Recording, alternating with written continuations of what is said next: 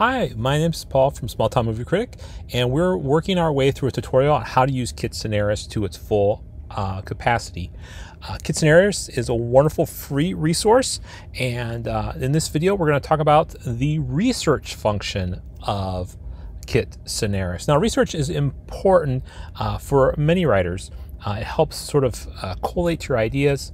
I know for myself, if you want to, I have a series going on from initial concept to first draft in order how to write a screenplay. Kit Scenarist provides a template for you to do this on, so this is great. So we're going to take a look at this right now, and to access this feature you just need to when you access the UI, just click the research key and you'll have these different things that'll come up. Now, I have already started a script, and you can watch the previous video where I just talk about the basics on how to use the script function. The ways to add action, dialogue, characters, and that sort of thing in that previous video. So you'll see some of the research will already be populated because we've already worked on a previous script. So the first section here is script, and we can see a couple of things that it asks. What's the script name? We named ours a pretty exciting name. We called it Test 2. Any header or footer information, scene number prefix, scene numbering starting at 1. So stuff that's pretty, stuff that you really don't need to worry about for the most part. As we click the down arrow though, there's a number of different subcategories that we can look at. We can look at a title page, and so we can see the name for the script again. And most of these will all be blank. And so again, we have the script name, which is Test 2. Genre, I'm writing a horror genre. Author, me, Small Town Movie Critic. Any additional information is original script, and context, Hollywood, California. You could put your contact information in there, in year which you're doing this as well too. So again, you could put whatever genre you want. You don't have to fill this stuff out. It's just, again, some people like a level of completeness for their scripts, and so they like to do this. Next, you have a log line. So a log line is that summation of your whole movie down to one sentence, and we'll have a video about that probably in the near future about how to create good log lines. And this is a very important key because a lot of times scripts get sold based on their log lines. A synopsis, again, it's basically a paring down of what's going to happen in your script.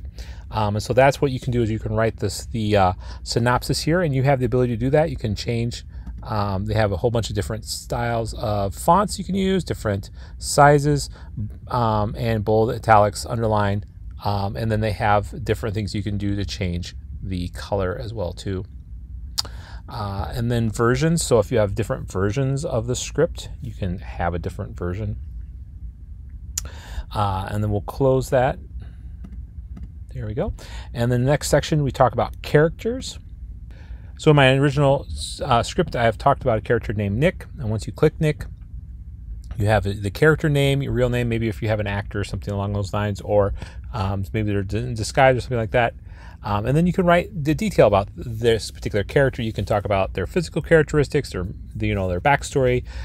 So this is a wonderful way to flesh out the character. So if you can do this for all different types of characters, and in order to do that, it's when you add to your script, you can do that as well. Or as I came into the menu, I right clicked and I have add new or find all characters from script, and then so that'll also populate in this field as well too. So again, if you're since I wrote a script and I had a character named Nick in there, that's sort of populated already. So again, if you want to add a new character, simply right click you have this characters highlighted, and just simply right click and you can add a new character. The next, and we'll close the caret again. So the next caret we have is locations. We caret down. Again, as before, you right click, you highlight and right click, and you can add a new location, and you can find all locations from the script. And again, I started off with stormy night and house, and again, you have a description if you want to add more detail. So this is a wonderful type of tool. So if you want to flesh out different aspects of your stories, this is wonderful to have right in the script, so that you can have all those details, and you can easily change them, edit them, give yourself some time to brainstorm, and it's all within the same document, so you don't have to click off to different documents. This really reminds me of Scrivener. and it's free, and that's the nice thing. Scrivener, one of the things I really loved about that was the ability to have as much research functions as possible. And finally, documents. This is again where I think Kit Scenarist really shines. And so there's a couple of different things. You can add a folder. So again, as you can see, folders let you group research data in a hierarchy, so you can add a folder to this document. Again, you can add a text document. So if you have another, let's say you have another Word document, or you've been working with somebody else and you have a document that you've been sharing back and forth, you can add the text document right into your script. And I'm going to save mind map for just a second here. Image gallery. So again, you can add images. So if you have images that you want to add, again, you can do this as well too. And then our URLs as well too. You can link to helpful web-based documents as well too. So these are all wonderful things. So again, you're storing all of your research documents in with your script. So as you're writing your script and said, hey, we're going to be talking about this hotel in California, and you have this beautiful picture of this California hotel, you can simply go to the research, click on your image gallery, and then you'll be able to take a look at it and see what it looks like. Mind map.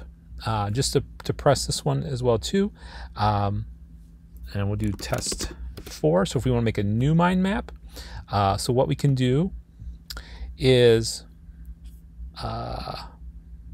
we can add a new one, we can remove it, we can change the color. So maybe if we don't like yellow, maybe we like white better.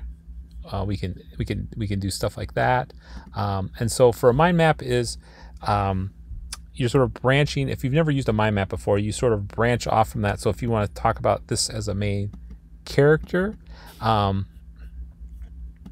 you can add little branches, and you can talk about, well, maybe there's a sword that has to do with this guy, and then that sword comes from a rock. So what you're doing is you're sort of taking ideas and you're sort of creating sort of a ripple type of effect out of that. And you can change different things from up here. You can change which direction you go out of. You can add a child node.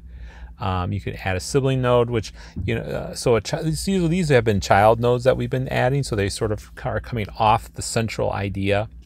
And the nice thing, you can delete a node. This will scale up the node. So you can pull way up or way down. And this just changes the background color of the nodes and stuff like that. This adds an edge to the node, so you can sort of see the edge here. This takes away the edge, and then this saves the mind map as an image file. So you can use this as you're sort of brainstorming if you want to do different things here. If we add another node, you can do this.